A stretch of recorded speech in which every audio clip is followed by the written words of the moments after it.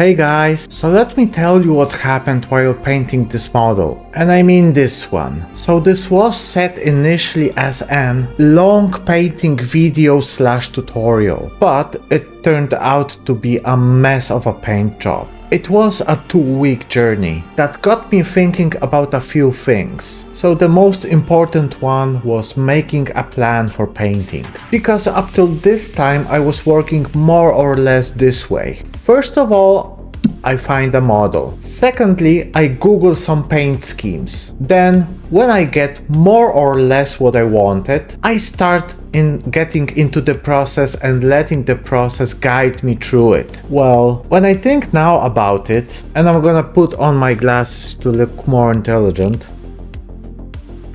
such a way of thinking gives a lot of liberty and a lot of freedom. But it also means that it sometimes takes weeks before I finish something. So let me describe to you what I mean while I'm showing you the painting process.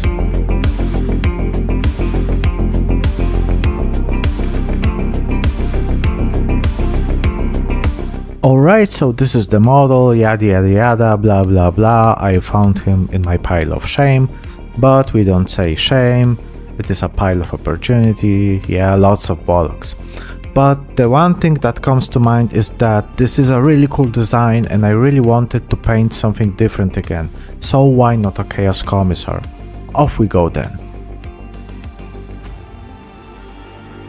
So the model has a really thick layer of white primer and I really don't remember if I bought him this way or is this my fault, but I knew that I had to strip him down. After cleaning he seemed to have more sense, the details were crisper and everything was more visible. There were some holes in the binding elements, but nothing I was worried about at this stage. I took some milliput, rolled it as thin as I thought it made sense and filled the biggest hole. Then I started pushing on it with the only sculpting piece of equipment I have. This was not a very hard process and I did not worry here. When milliput gets hard, it can be sanded down and this was the plan. As it turned out, I used only a little of the milliput and it was a shame to throw it out. I took as much as I could and put it on the base and had fun while pressing on it. I am not an expert in sculpting and using a base is a really good place to practice. Nothing much you can do incorrectly there. After an hour I put some extra texture paste to make it less flat. That was it for the base. I had to wait for the milliput to dry overnight. And here came my first mistake. I didn't have any plan with a time frame, nor was I in a hurry, and so I left him for 2 or 3 days just sitting on the table. 3 days later. And please don't judge me. I really love taking naps after work. To be honest, sleeping is something I'm really proficient on. But fun aside, I could have skipped the naps and just took 1 or maybe 2 hours out of my time for a few days and started working on him. When the time finally came and my laziness went somewhere else, I started cleaning the model. Just a reminder guys, clean your models after sanding them, not just with a piece of paper or a brush, but wash them with soap. I use Winsor & Newton brush cleaner out of convenience. It picks up most, if not all of the dust and grime, is super easy to use and dries really fast. Cheers to Flame on Miniatures. He does that and I got the idea from him.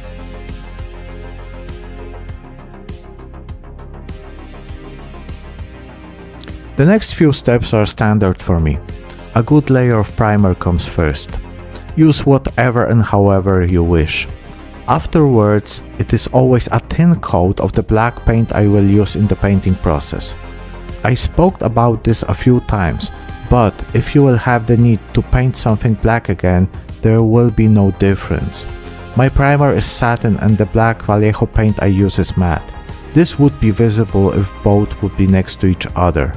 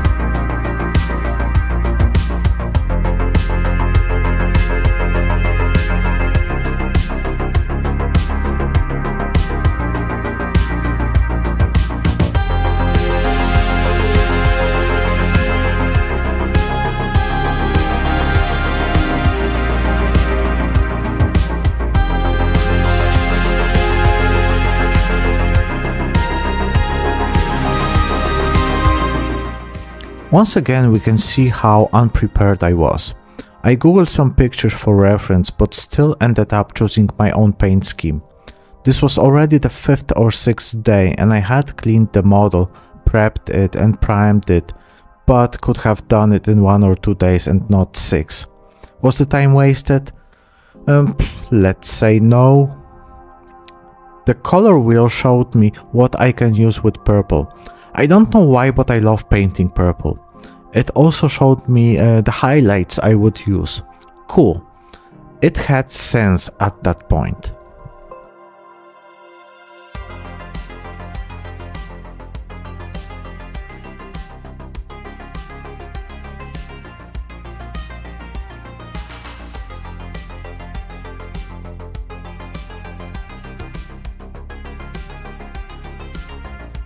I painted the cloak with the airbrush.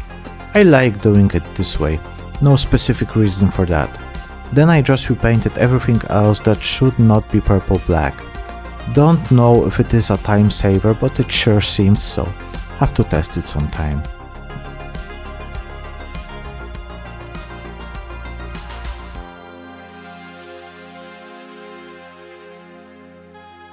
I was diluting purple with red, and this was something new for me. Normally I would add white, but this would dull down the color a lot and make it colder. If you add red, it goes to the warm red violet. That's cool. Thank you, color wheel.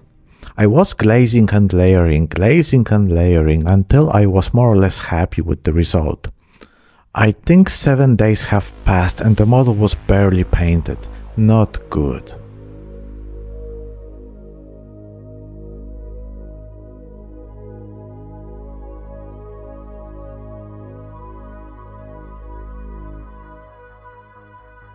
The red elements went through the same process as the cloak. I have different shades of red, so I don't need to mix it on my own, but remember to add yellow to red to make it brighter, and blue, for example, to make it into violet. If you add white, you will get pink. Black may be okay, but in my opinion it gives a strange shade. Once again, layering and glazing, layering and glazing. I really lost count, but I think this might have been the 8th or 9th day. Way too long for such a small model in my taste. And this is one of those moments I consider genius while thinking about it, but it turns out very often meh the next day.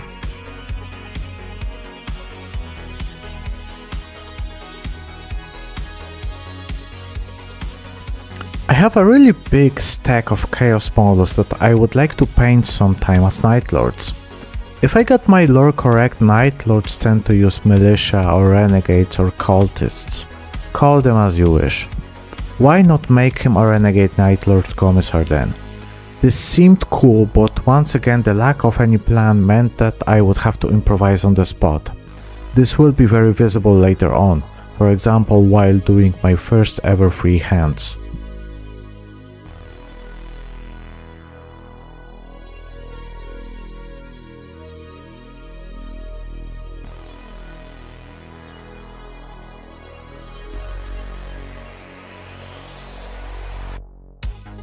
I thought he would look nice with a pinkish skin, and of course I have millions of bottles of paints and I am looking forward to every opportunity to try something new.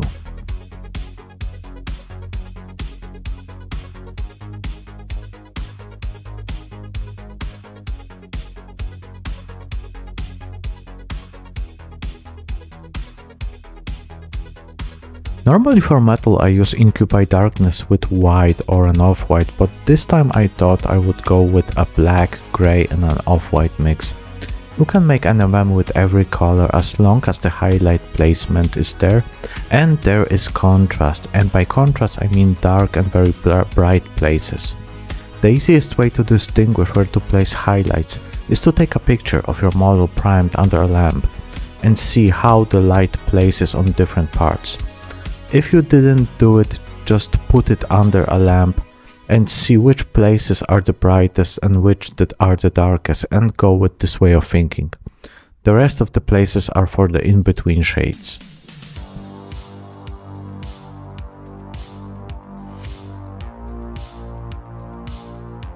The skulls.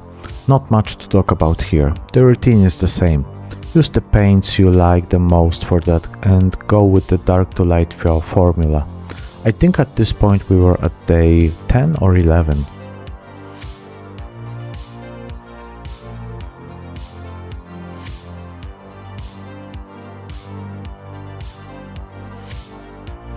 I have been using lately ochre brown and ochre yellow for the gold NMM.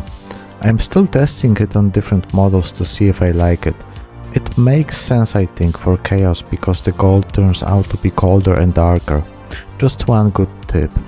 Those paints have absolutely awful coverage on black. Paint the highlight places with some white or off-white. This will make your life easier. And if you paint over the border of black and white, you will get a soft blend because the paint will have a different shade. Something new I learned recently. A really cool idea. I don't have it on video, but I gave the shadows a little green glaze to make it even more of a dirty and worn out look.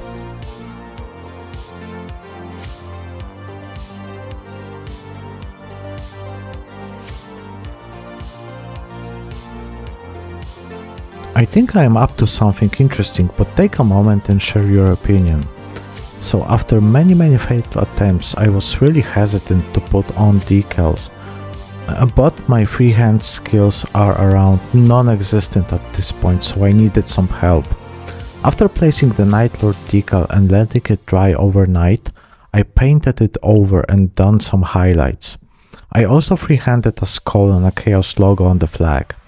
I mean, it looks like a 3-year-old paint job, but I am happy with it. Surprisingly enough, the decal took the paint well. There were some small things to do afterwards, like some small details, the base and the rim, but the model after 13 days was finally done.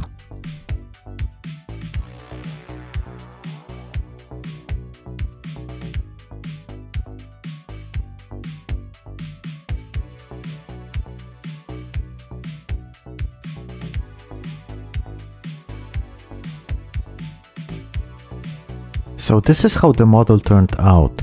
Pretty nice I think. Not perfect, but this process was so stressful and so long that at this point every outcome would be great. Have a look and share your opinion. This could have been done 2 times faster at least, if I hadn't procrastinated and planned ahead. Most things apart from the main colors were done on the fly and on the spot.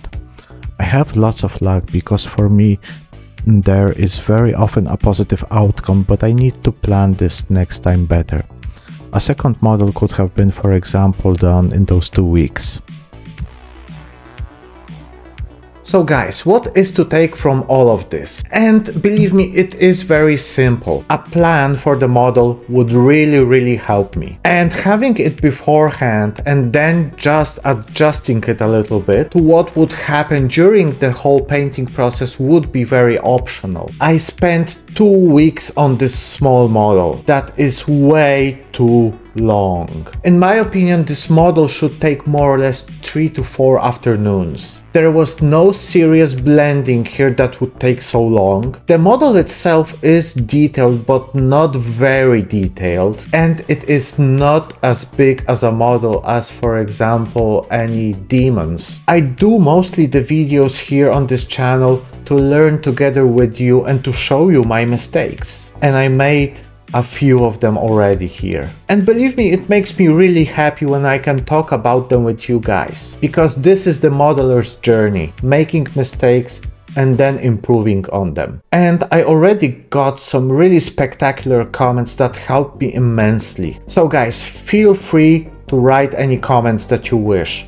I will try to answer all of them. Don't forget to subscribe to the channel, like and share. I would be really happy if you could also have a look at my Patreon or my Instagram. And of course, thanks a lot for staying this long in the video. So take care guys, and see you in the next one.